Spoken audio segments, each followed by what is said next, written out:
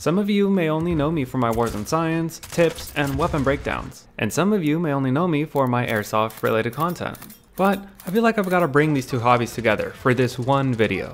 So in this video, I'm going to give you guys 10 reasons why you should try airsoft as a Warzone player and why you should try Warzone as an airsofter.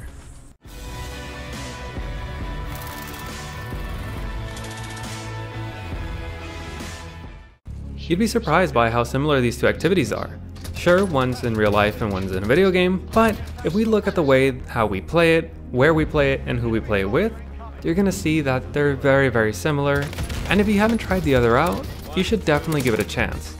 Now let's get into the 10 reasons, starting with reason number 10. Both of these activities improve your skills, although different skills. Both help you with increasing your perception and your reflexes, but the way that you act is a bit different. Both are going to help you with your perception to spot enemies far away or enemies that are hiding in cover. Both also increase your motor skills. Your hand-eye coordination, especially your hand muscles, will be tested in Warzone. Whether you need to be using a mouse and keyboard or a controller, you're going to be able to drop shot and aim down sights and react to your enemy's movements before they can beat you. In airsoft, your hand-eye coordination is important, but you're not really throwing that many grenades, and all you're really doing is learning how to use your muscle memory to aim down your sights and get on target really quickly before your enemy can. However, in airsoft, we get the benefit of doing a lot of exercise when we play. We do a lot of running, or at least I do. I know there's some people that like to find a nice spot, lie down, and snipe for an hour, but for the most part, you're going to be doing a lot of running or at least a good amount of walking. Especially if it's in a respawn-based mode, you're gonna have to walk all the way back to respawn. Reason number 9, the locations. In airsoft, anywhere is your location. There are so many different fields you can play on. Whether you like more close quarters action or long-range forest gameplay or even a mix of both, there's always a field for you. I've even seen some fields that are heavily inspired by Nuketown and other Call of Duty maps. So if you played on these, there's a good chance you've already gotten some of that Warzone experience. And in Warzone, sure, we don't have as many maps, but we've got two really good ones. Rebirth Island is a pretty nice recreation of Alcatraz, and now we have Caldera. Caldera is an island in the Pacific, and this map is amazing. It is huge, and there's so many locations within this map. We have volcanoes, airfields, and so much more. Want to have a firefight in the streets or in the middle of the jungle? If you can imagine it, it can probably happen. Reason number 8, the cost. Warzone is completely free to play, so as long as you get your hands on a console or a PC that can play it, that's all you need. Sure, there's in-game cosmetics that you can buy, but if you just want to try it out, there's literally no cost entry. Unless you don't have a console or a PC that can play it. Then in that case, yes, it would cost quite a bit of money. Now, there's a misconception that airsoft is expensive to get into. It's not. Many fields have free days where they just let players try out the game for free. And even outside of those events, there's a lot of fields that just let you rent their equipment. For $5, you can rent a weapon, a mask, and any gear that you'll need throughout the day. If you end up having a lot of fun, you may be going through ammo a lot and end up buying a few bags of ammunition. But at the end of the day, it's a pretty low cost. You don't need any sort of fancy equipment to start. All you need is a hoodie and jeans. That is all. And if you do end up liking the game, you can buy a pair of goggles and a face mask for around $15 to $25. Then for around $100, you can buy a starter pistol, a bag of BBs, and some extra magazines, some gas, or extra batteries, depending on the one you got. But if you buy used, you can get so much more for around $100 to $150. Although, yes, this is a lot more expensive than the free entry price that Warzone is. Now, reason number 7, the team dynamics. Both games are pretty immersive, and you'd be surprised how into it your team can get. Team dynamics vary from being extremely serious to just straight up goofing off. And that's the great thing about these games. They let you do that, and you're not punished for it. As long as you're not breaking any rules or cheating, you can do pretty much whatever you want. Do you want to run as a super tactical squad and secure a win? Sure, you can do that. You can go all in, shouting commands and using hand signals, or you can do the complete opposite. You can think of something really dumb that you want to try out. As long as your team's alright with whatever you're doing and as long as you're all having fun, it really doesn't matter. And these things go for either game, because in the end, these are just games that we're trying to have a good time in. Now for reason number 6, the game. Both of these are just kind of a category. There's just so many different ways to play. In Warzone, do you like traditional battle royales? Well, that's the core game. Do you prefer a more freestyled game where you can do whatever you want? That's Plunder. There's so many limited time modes that are objective based, team deathmatch based, or just a change up on the battle royale formula. There's just so many games that there's always something for you, although not all the games are always available. Now for Airsoft, at a field, we're usually only playing one game at a time. Sure, we often play elimination or team deathmatch, but often if you can come up with a game and everyone can agree with it, then there's no reason you can't play it. Capture the flag, demolition, king of the hill, hell, you can even play battle royale. You can do it all. There's even a fan favorite game called TTT that got brought into Call of Duty Cold War as the double agent mode. So there's definitely a lot of fun to be had. But if we take a step back and look at the core mechanics and the basis of both of these things, it's one life modes. We're used to no respawns, so if you're out, you're out, and that's a very easy thing to transition between. Although in Warzone, you do get a gulag. And sometimes in Airsoft, you can get one too. Now reason number 5, the pacing and the mobility. If you want to play fast, you can play fast. If you want to play slow, you can also play slow. But both of these games can accommodate to you. Sometimes something happens that causes you to switch up your playstyle. But this is expected in a game that has so many dynamics. As for mobility, we're both used to moving reasonably fast, especially if you're an Airsofter who plays CQB. You have a lot in common with aggressive close quarters Warzone players. And Warzone players, have you ever wanted to slide cancel in real life? Well, you can. In Airsofters, don't you wish you could just jump off a skyscraper and parachute down and ambush an enemy? Yeah, you can do that in Warzone. Now for reason number 4, operators and kits. If you've been playing for a while, you're going to want to show off that you're unique.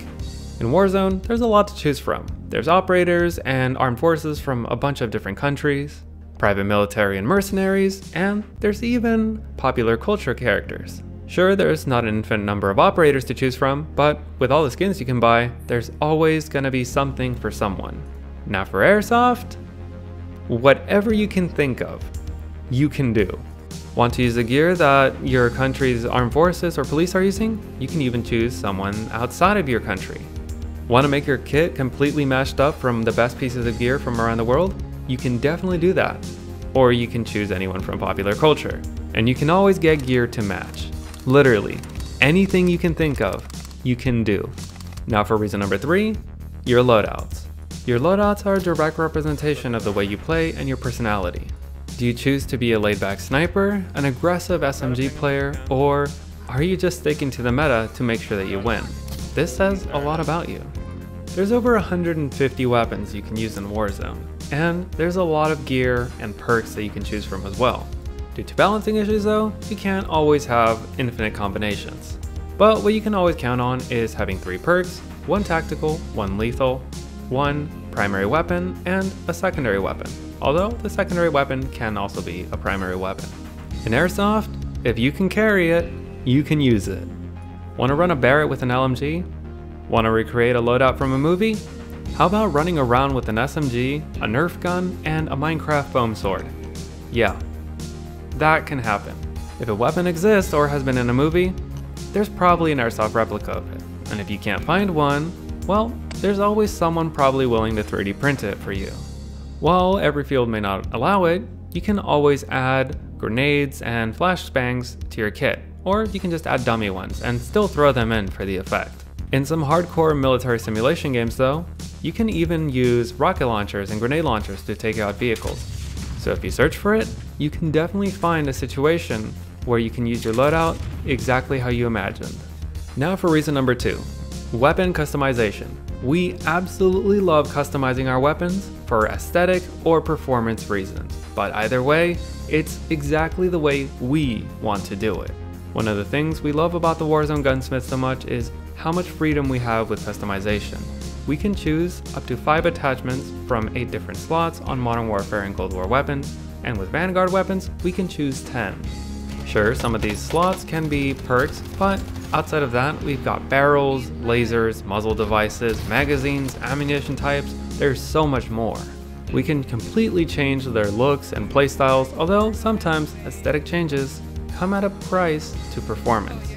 You can't turn SMGs into long-range laser beams, and you can't turn sniper rifles into close-quarters monsters. You're free to try, but it's not always gonna work. They are still, of course, trying to balance the game. But no matter what happens, it is your weapon, and you created it, which is pretty awesome. In Airsoft, the only limit is your budget and the amount of weight you can carry. Want to turn your assault rifle into a DMR? You can do that. Tracer rounds? Easy. Slap on every single attachment you can find? Yep, even duct tape things that you don't have rail space for. But it doesn't stop there. Because we can access our weapons' gearboxes and internals, we can modify the core function of our replicas.